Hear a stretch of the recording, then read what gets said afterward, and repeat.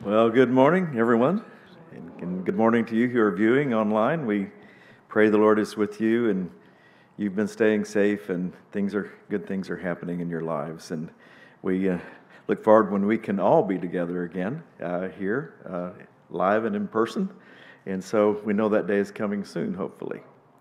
All right, this morning we're going to turn our Bibles to Luke chapter 6 as we continue our study, verse by verse study through Luke. And last week, Tony's teaching ended with Jesus calling his disciples and to follow him and be with him. And today we begin in verse 17 of Luke 6, and we shall see that Jesus began to give his disciples the basis for what it means to live a blessed life as being a part of the kingdom of heaven. And so they will begin to see what he meant by not putting the new wine of the kingdom and the kingdom life, according to his Spirit, into the old wineskins that were legalistic, short-sighted, and oppressive interpretations of the Mosaic Law. So, several weeks ago we mentioned that Luke is all about discipleship. It's all about being a learner. It's all about following in the footsteps of Jesus and learning to be like him and incorporating the kingdom of heaven into our daily life. And so that's what this is about today. So let's look at Luke chapter 6, verse 17.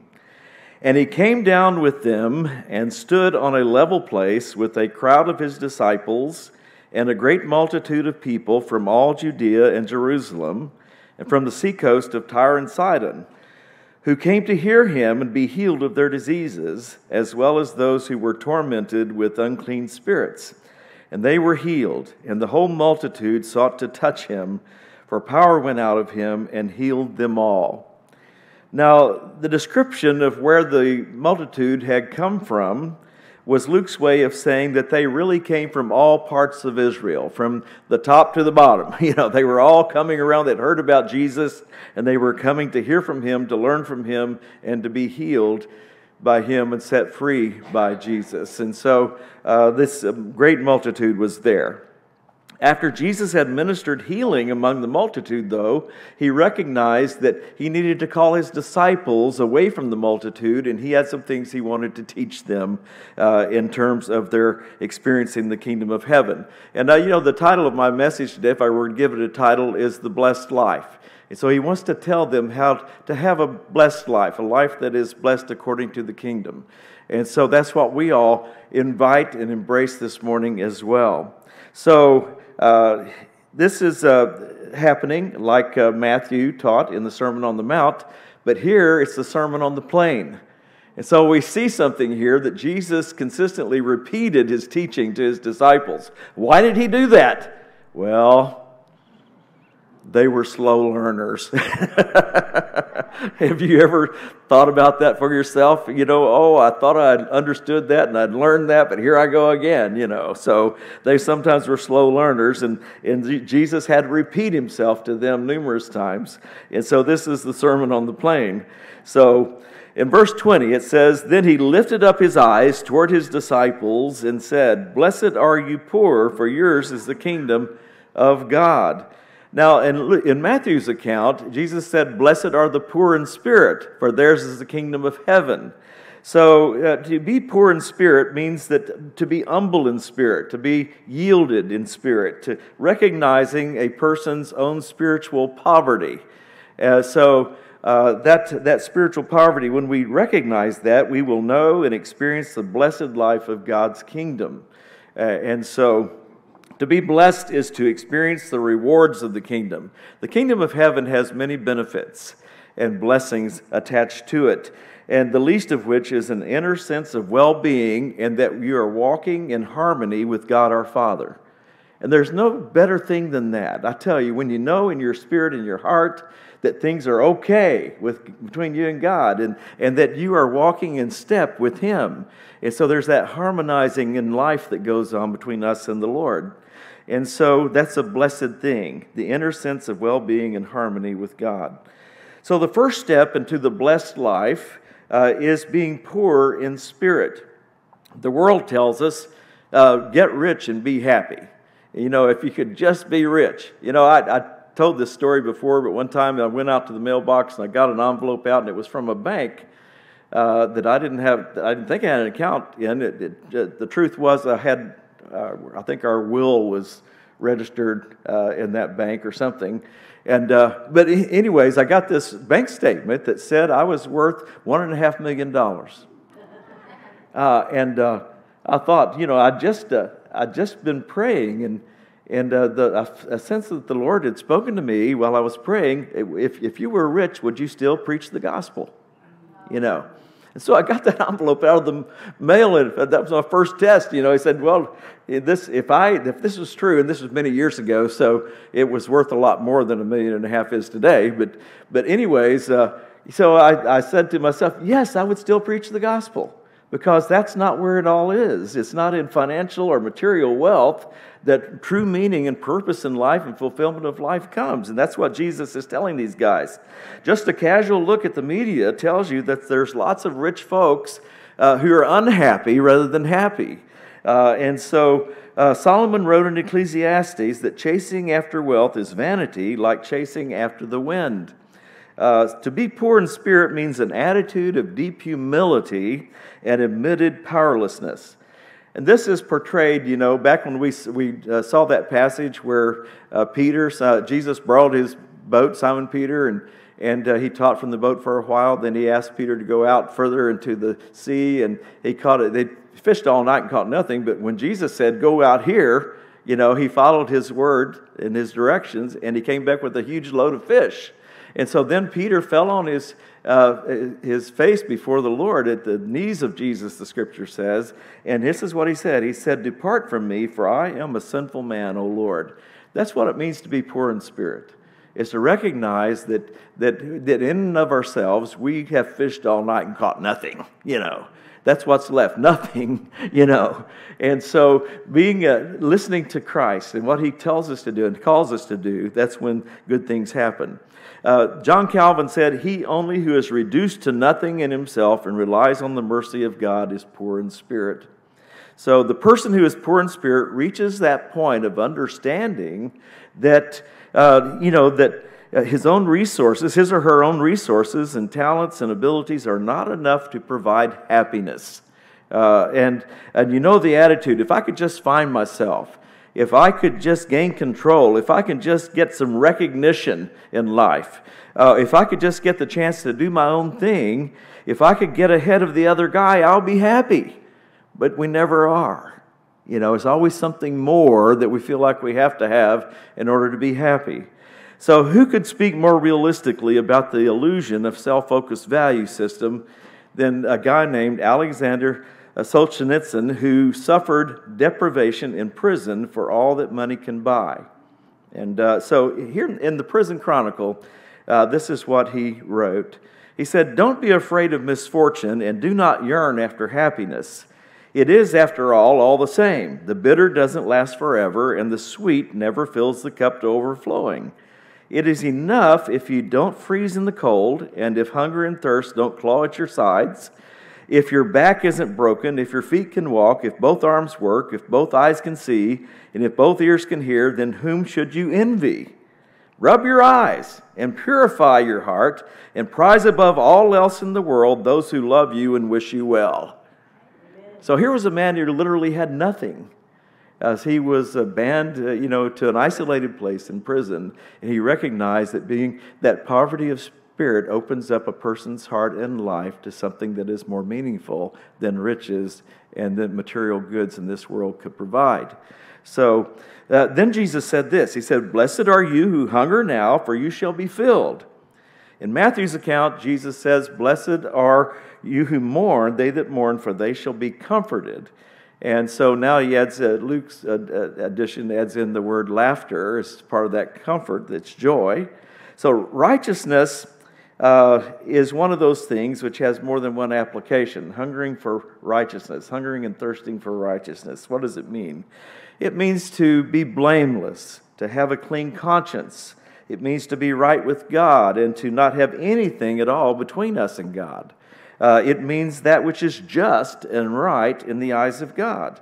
Now, the person who has become yielded to God and other-centered, will desire in his or her own heart what is right and good in the eyes of the Lord and what is right and good for people around them. And so there's this other-centeredness that comes with it. To hunger and thirst is to crave or intensely desire something. Jesus is telling us that those who seek after the kingdom of God will experience an ever-increasing appetite for that which is right, good, and just from God's point of view. So, when you haven't eaten in a while, you're hungry, right? And so when we come to the Lord and we're poverty-stricken spiritually, we're hungry and we're thirsty. And we don't have what is needed on the inside. By the end of this service, I'm going to be hungry for food. Because all I had this morning was a little thing of yogurt. That's what I've been doing in the mornings lately. It's more healthy, I suppose. But yogurt with granola poured into it, And I try to fill it up to the brim, that little cup, with granola, because it just makes it easier on me to do that. But, we hunger for things. To hunger and thirst, to crave something more than what we already have that God would give us. And so we want to have an appetite for what's better for us and how things need to change in us as well. In fact, that which is not right, that is not just and good in us will become disgusting to us when our eyes are opened to what is righteous. We don't want to stay the same. We don't want to remain the way we've been. We want to change. Like John Newton, who wrote the hymn Amazing Grace. He was the captain of a slave ship. And so he traded in slaves. And he was in the middle of a horrible storm on May the 10th in 1748, and he was desperate, and in his desperation, he called out to God.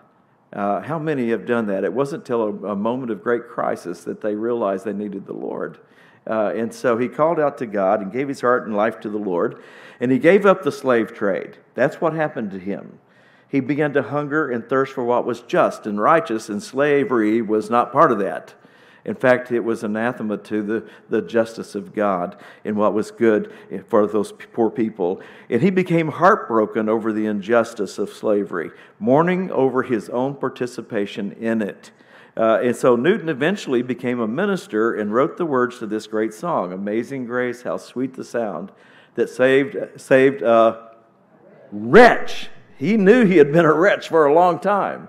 And the amazing grace of Christ had saved him, this wretch of a slave trader. And because of grace in his own life, he grew to hate the injustice of slavery, and he became a man of meekness who hungered and thirsted for righteousness. And if you ever get a chance, I've mentioned this before, but there's a movie that was made called Amazing Grace. It was about the banishment of slavery in England and its colonies. This man, John Newton, was a major force behind that and his influence over certain members of the parliament who came to him for advice. He was a pastor. He was a minister in England.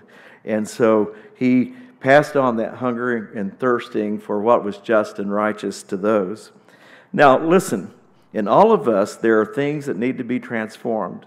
And when we find ourselves yielded to the rule of Christ, then we crave the righting of what is wrong in our lives and the injustice in the world around us. Then he says, "Blessed are you who weep now, for you shall laugh." Now Matthew's account says, "Blessed are they that mourn, for they shall be comforted." Luke's account says, "Weeping shall turn into laughter." Those of you who have gone through significant grief, like Vicki and I have this past year, the loss of many of our loved ones, including our parents, there are days when you just think sadness will never leave you, and then there comes a time when you can laugh again, and so so sadness can turn into laughter, and so Luke says that. When we're poverty-stricken spiritually and starving for righteousness, what do we wind up doing eventually? We begin to weep in sorrow over our condition of unrighteousness. And so when we experience the grace of God and mercy of God, though, we are freed to laugh and express joy in the Lord because we've been set free from those things that have held us back from experiencing real life. So when we experience that grace, we are freed to laugh and express joy in the Lord. When we reach the end of our self-focused assumptions and find disappointment and disillusionment, the sorrow we feel can be overwhelming. Dr. Jerome Frank at Johns Hopkins talks about our assumptive world, okay? What he means is that all of us make assumptions about life, about God, about ourselves, about others, about the way things are. You know that's true. He goes on to argue that when our assumptions are true to reality, then we live relatively happy lives, okay, and well-adjusted lives. But when our assumptions are distant from reality, then we become confused and angry and disillusioned. Now listen, the kingdom of God is not based on assumptions. How many times have older people in my life when I was a young guy told me, now Jerry, you're assuming that. Don't ever assume anything, because it doesn't really always work out the way you think it's going to work out. So assumptions, much of our life at times is based on assumptions that aren't true. And so, but the kingdom of God is not based on assumptions, it's based on reality from heaven's point of view. Okay? Kingdom living replaces sorrow with laughter. Jesus was challenging the assumptive world of his disciples. They were full of assumptions. And they would sometimes, when he said something, they'd go, I don't get that. And that's because they had assumed something else, And Jesus had to change their mind, the way they thought about things, the way they viewed things, the way they perceived life. It needed to change. It needed to be different. And so he wanted them to see things from heaven's point of view. And so his teaching challenges our assumptions as well. And we need to allow that to happen. We need to say, okay, I assumed this was the way it was, but I'm now seeing through Christ and through the kingdom of God that, hey, it's real different from that. And so he challenges our assumptions as well. Verse 22, blessed are you when men hate you. Now, we would assume that no one could be blessed when they're hated, right? So he says, blessed are you when men hate you, and when they exclude you and revile you and cast out your name as evil. For the Son of Man's sake, rejoice in that day and leap for joy, for indeed your reward is great in heaven, for in like manner their fathers did so to the prophets. Now, nobody would assume that that's the way we ought to live. That when we're persecuted and hated by people around us, that we should just say, hey, yay, and jump for joy. That just doesn't make sense, does it? Well, that's what we assume. But Jesus says otherwise, okay? Why is that? So here we see the reality when people believe and do what is righteous in this world, they are in the minority, okay? And it exposes the evil around them. The prophets in the Old Testament, they were never popular. Jeremiah wept over that. He wanted to be liked, But he was called Jeremiah the weeping prophet, because the prophets spoke the truth about the condition of the world and about sin and calling people to repentance.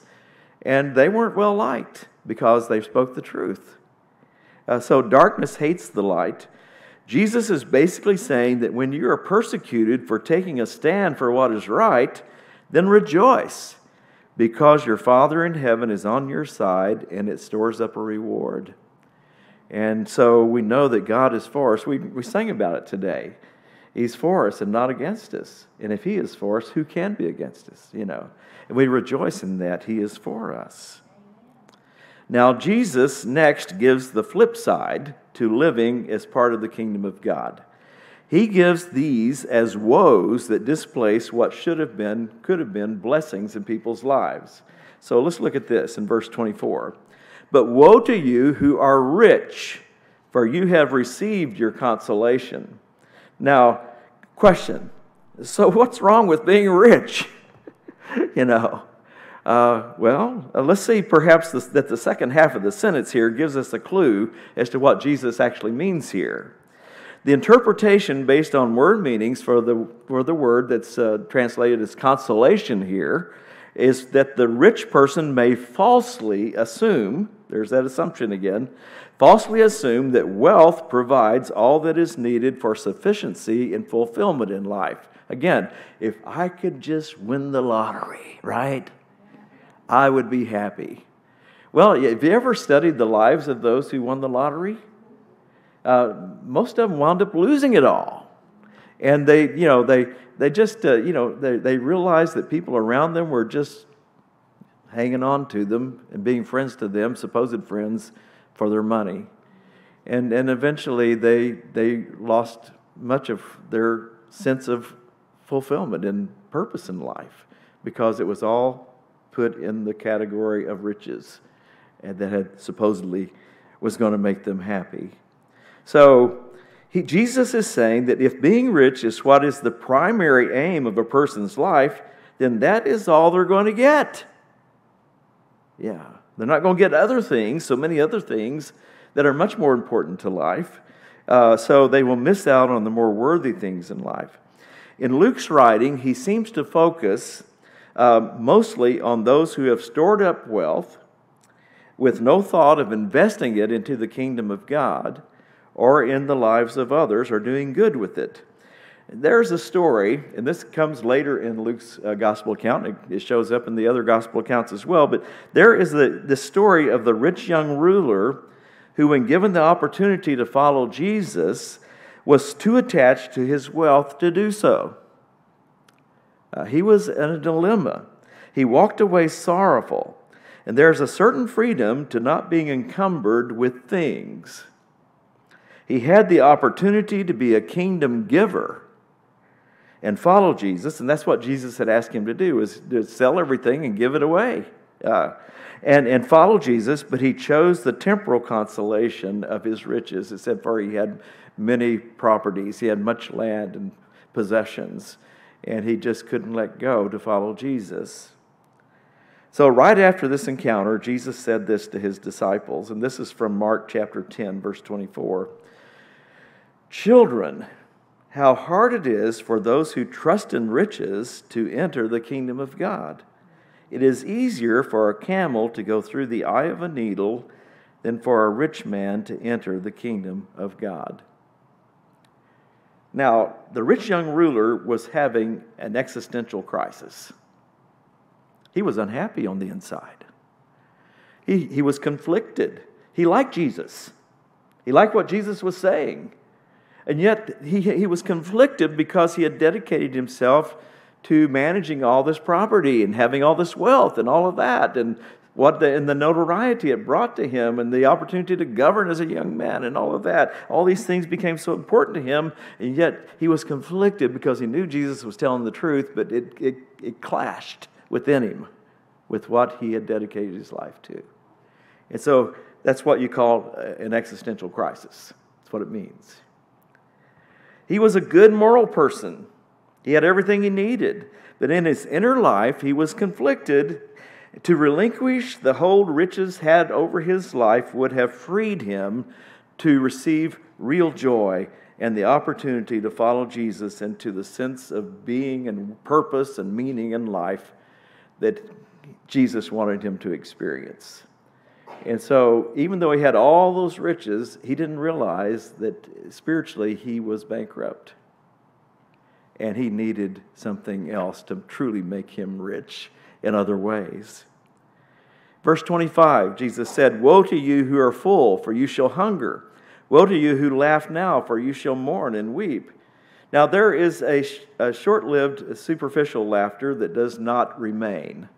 You know, we can get, somebody can have fun. We can watch a funny TV show and laugh, like until we cry sometimes, and or we can see something that makes it's funny and we laugh, but that doesn't stay with us. It doesn't remain, and so eventually it's replaced with weeping at the end of one's life, perhaps over wasted time and wasted living. We're reminded of the lament by King Solomon at the end of his life. And he too, like the rich young ruler, had an existential crisis. There was an inner conflict within him when he recognized that so much of what he had dedicated his life to, he was probably the wealthiest person on earth and had fame, the most famous person on earth at that time, and yet he was unhappy. And so he too had that existential crisis we talked about. Ecclesiastes 2:2, he said this, "I said of laughter and of mirth, what does it accomplish?" And he recognized that it was not something that had remained with him over time. The king was in essence weeping over counterfeit joy, when rejoicing in the Lord would have given him real joy. In fact, later on, chapter 3 of Ecclesiastes, after he said this, in chapter 3, he said, the best thing you can do in life is to rejoice in the Lord. That's what makes a person truly happy, to rejoice in the Lord and rejoice in Him. And so, temporal laughter is not the abiding joy of the kingdom that expresses delight in the presence of the Lord. Solomon could have written the song, Both Sides Now. How many of you remember that song by Joni Mitchell? Any of you remember that? A few of you? Yeah, because it was real popular many years ago. But here's what it says, just a couple of lines from it. It says, "I've looked at life from both sides now, from win and lose. And still somehow it's life's illusions I recall. I really don't know life at all." So Solomon, he couldn't recall the really good times he had had. He only recalled them now as illusions that didn't provide what his soul longed for, what his heart needed. And so he seemed to be saying that pleasure and industry and human wisdom, acquiring riches, popularity and fame, fulfillment of desires, laughter, learning and knowledge are only illusions of real life. They are not life at all. So he seemed to say that his journey has been like a treadmill. He's logged lots of miles but never gone anywhere. So that's the way life can be. And at the end of his life, he was sorrowful about it. But he remembered the Lord in his old age. And the fear of the Lord is the beginning of true wisdom. And the knowledge of God is what really provides that inner sense of joy, that presence of knowing God. And so he returned to the Lord in his old age. And then he asked the young people of his nation to remember their Creator in the days of their youth before they got old, like he had become. And so that's the challenge, that's the call to us. Verse 26, "Woe to you when all men speak well of you, for so did their fathers to the false prophets." Now, only false prophets are really, really popular because of speaking what the world wants to hear. If you meet a prophet and he tells you everything you'd like to that you want to hear, then they're probably a false prophet. Have you noticed that the more Jesus spoke the truth of the kingdom, the more persecution followed him? And so the kingdom of God is paradoxical. Someone has said that a paradox is a truth that's standing on its head to get noticed. It's kind of upside down in a way. And so one must become poor in his or her own eyes in order to be truly rich. A person must first become hungry for righteousness before being filled. A person must first weep over his or her need for the kingdom intervention before being filled with joy. Jesus Christ invites all of us to embrace the kingdom of God that challenges all of our assumptions. But to do so, we are called to give up all other things that rule over us or control our lives and offer it up to Him.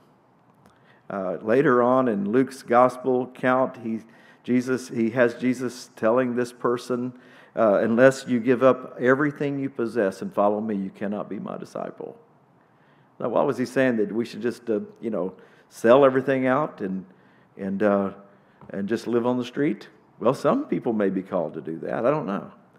But the thing is that we need to kind of let those other things not dominate our lives and our time and our energy and rule over us, but turn our greatest attention toward the Lord.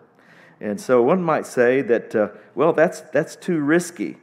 But perhaps the greatest risk by far is to hold on to false assumptions so long that at the end of our lives we wind up remaining spiritually bankrupt, and then we weep with regrets like Solomon did. Verse 27, "But I say to you who hear, love your enemies, do good to those who hate you, and bless those who curse you, and pray for those who spitefully use you." Now, let's take a moment to digest this.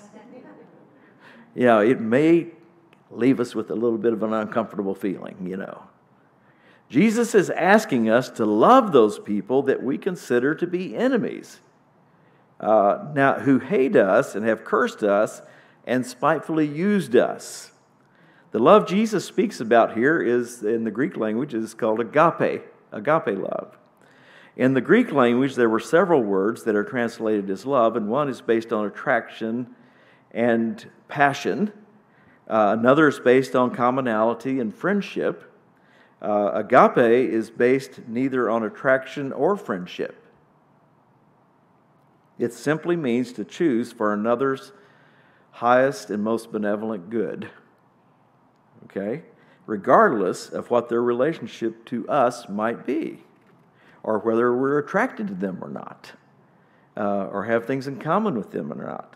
So Jesus is saying that one can know that the kingdom of God has clearly come into his or her life when making choices based on agape, even with one's enemy. So that's the real test of the kingdom, isn't it? Whether or not we can love someone who not only does not love us, but perhaps hates us or spitefully uses us. So, agape love is a choice that does not wait for someone to first treat us in loving ways. Jesus gives some directives as to how to love one's enemies. First of all, do good to them who hate you. This is based on deficit and need. For instance, the Apostle Paul, when he echoed this same truth, he said to feed them, in terms of your enemies, feed them if they're hungry, give them something to drink if they're thirsty, and give them a source of heat if they are cold. That's how you would love your enemy, do good to them. Then he says, bless them who curse you. This is the second thing he says. So we are not to curse them in return for them cursing us. What we're tempted to, though, aren't we? Instead, we are to bless them. Now, Barnes says that the word bless here means to speak well of them. I remember somebody in my life, could have been my grandmother, telling me at one point, Jerry, no matter who you meet in life, there's something good you can find in them that you can talk about, that you can mention. And so to speak well of them, and more specifically, maybe this is more accurate, not to speak trash about them. In other words, don't trash them because they trashed you. Okay? To bless might mean to express hope that they will no longer be our enemies, and that transformation can happen for them. I don't think Jesus is really thinking about politics or world wars or anything like that, or even what's happening in the Ukraine, okay? But I tell you, the next thing he says is pray for them that spitefully use you. How many of us have been praying for Mr. Putin this week? I've been pretty upset with that guy. I have not been able to think much of anything good to say about him. But I want to tell you this, I have prayed for that man, that he would repent and become a godly man. Wouldn't that be the most awesome thing in the world? I think it would. The word spitefully describes being treated with insults. I have rarely thought of people as my enemies. I'm thankful that I haven't had a lot of people I could say, well, that's my enemy right there. But I have been the recipient of being spitefully used a number of times, okay? And so I wondered how I should pray for those who have spitefully used me. Here's what the Holy Spirit impressed upon me. It is that I should pray that those individuals would repent and become godly people. That's what I prayed for with Mr. Putin. Even though those people caused me suffering, the glad news, let me tell you, the glad news is that a number of them repented and sought to make amends with me. And I believe the prayer was effective and powerful in their lives. To pray for them that they would turn away from that, and they did. Perhaps prayer is the only safe way to love a person who spitefully uses us. Pray for them. Verse 29, to him who strikes you on one cheek, offer the other also. Now, some have suggested that Jesus was referring to a backhanded slap, to a person's face that was an insult among the Jews. Another interesting take on this is that later, when Christians were discovered in synagogues, then they were ritually slapped on the cheek for being heretics. And I believe that when Jesus was standing in front of the Sanhedrin, that they slapped him, because they were accusing him of blasphemy. Jesus is not advocating any of us putting ourselves in harm's way. What he is saying is this: if someone insults us or speaks evil of us, we are not to do the same to them. The hope is that by not striking back, opportunity for resolution will come. Many, many years ago, when I was a young minister, a friend told me of a man who was speaking harshly about me to others, and is doing this behind my back. And so I immediately wanted to pick up the phone and give him a piece of my mind. And I did do that a few times in my younger years, I have to admit to you. But as I picked up the phone, it was like the Lord Jesus was standing right next to me and whispering in my ear, saying, "Don't do it." and he said, "Leave it to me." And so I did. I let it go. I put the phone down. And for 2 years, I left it alone. I never responded to that man's harsh judgment of me. Then one day, I received a telephone call from him. And he invited me to lunch, where he wept and told me how he had misjudged me and how sorry he was for how he had spoken about me to others. You see, given time doesn't always happen immediately. In this case, it was 2 years. But given time, turning the other cheek can be very effective.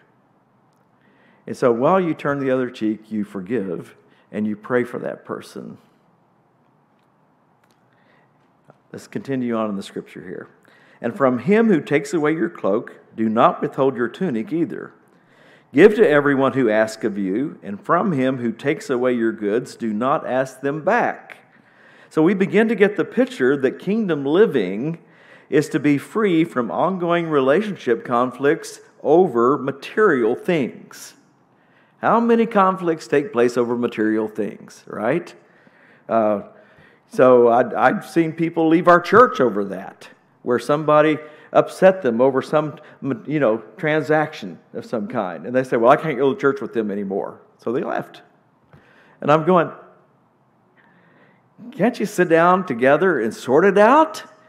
And then look what Jesus says here. This is the kingdom way of doing that. He says, can you imagine Jesus asking a disciple to go minister in a certain city? And he says, well, I'll go as soon as that guy gives me back what he borrowed from me.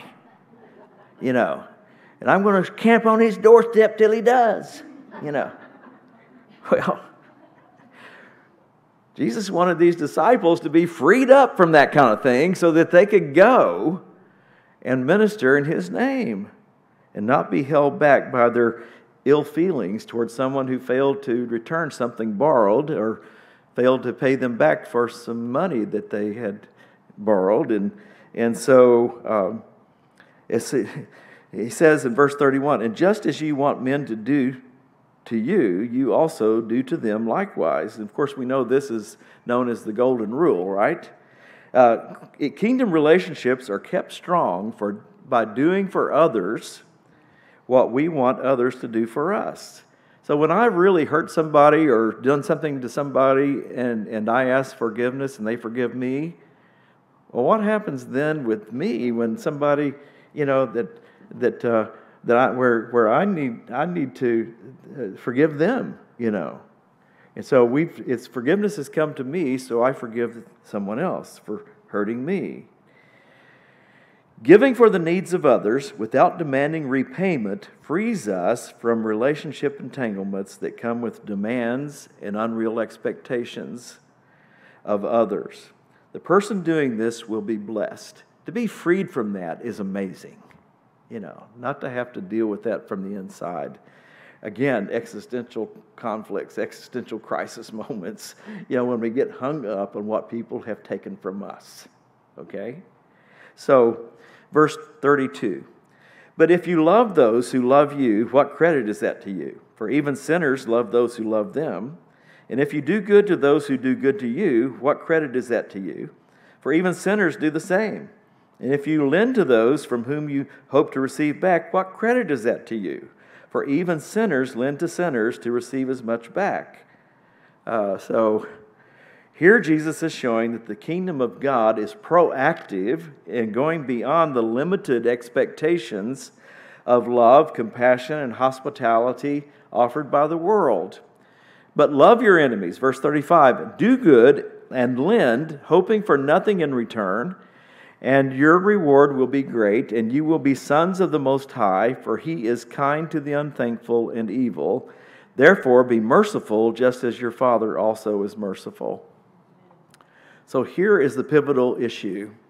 In the kingdom of God, the primary objective is to live as children of God. And as children of God, we emulate Him. We follow in His ways. And the nature of our Father is described here. He is kind and to the unthankful and the evil. He is kind to those who are unthankful and kind to those who are evil. He is abounding in mercy. Paul wrote of the riches of God's forbearance and long-suffering and kindness, that is what leads people to repentance. When I see people with placards out on the street saying, you're going to hell, and you better make it right or you're going to hell. Well, first of all, we can't make it right. Jesus did that for us. And the objective of the gospel is not to cry out judgment against people, but to give them the opportunity to get freed from judgment, and the opportunity to be free from all of that.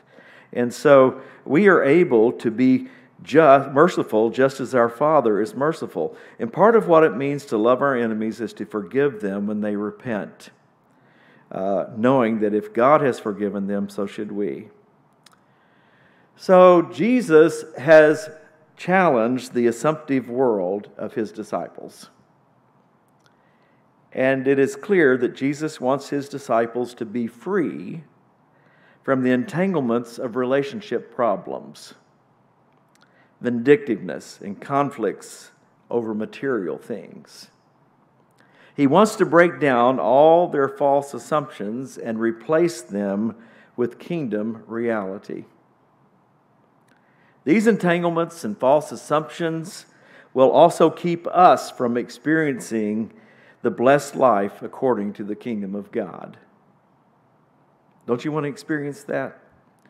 He wants us to be free from the love of money, so much that we are willing to give it away. He wants us to take on the love of God that He has for people, so much that we will even love our enemies. There are people who say that these principles of the kingdom of God taught by Jesus are just idealistic standards that we can never reach. E. Stanley Jones, he wrote this marvelous book called The Unshakable Kingdom, says this about that idea. He says that these are not idealism, but are the reality of the kingdom. They make sense, and the ways of the world are nonsense. And so much of our assumptive world is nonsense. And Jesus turns it on its head, those nonsensical things, and makes sense of them from the kingdom point of view. The kingdom of God is living life and relating to people God's way. And so it is the way to a blessed life. So let us take time. Let us take time to think about false assumptions in our lives that the teaching of Jesus concerning the kingdom of heaven is meant to correct and give us a real dose of reality. Kelly prayed earlier about truth with a capital T. Do you know what truth is? It's reality from God's point of view. It's reality from heaven's point of view is what it is. And that's what Jesus said will set you free. The truth shall set you free. It's the truth of the kingdom of heaven. And so, surrender these things and follow Jesus. Then weeping turns into laughter. So let us lay aside our assumptive worlds and seek after the kingdom of God and as a really great replacement for it. If we do, then the blessed life will follow. Let's stand together.